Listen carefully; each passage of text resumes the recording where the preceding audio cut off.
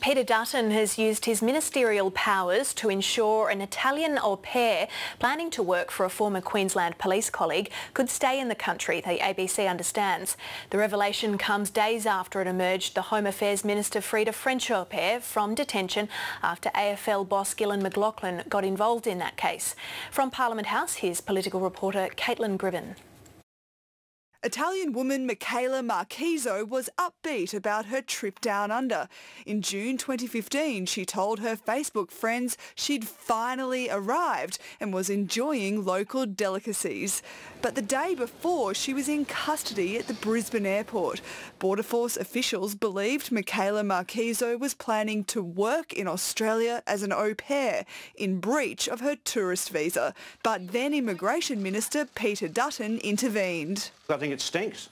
I think the Australian public would say it reeks of hypocrisy. This phrase au pair, it sounds exotic, and so I think the media are fixated on it, but I really don't think there's anything to see here. The ABC understands Ms Marchiso was planning to work for a former Queensland police colleague of Mr Dutton's.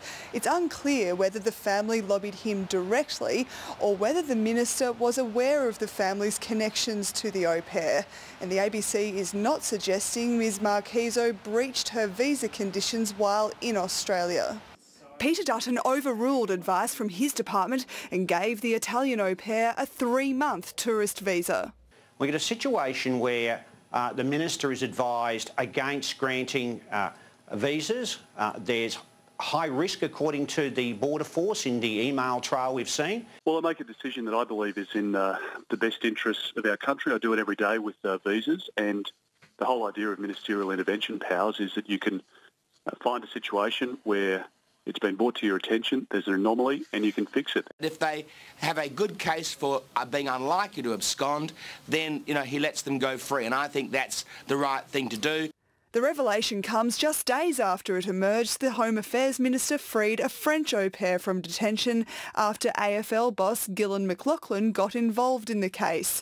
Today, he's denied he received special treatment. I think it's been said that there's hundreds of representations put to the office, and it's up to the office to make those decisions. All I did was facilitate an email getting to the office. This is troubling instance of a pattern that's starting to emerge.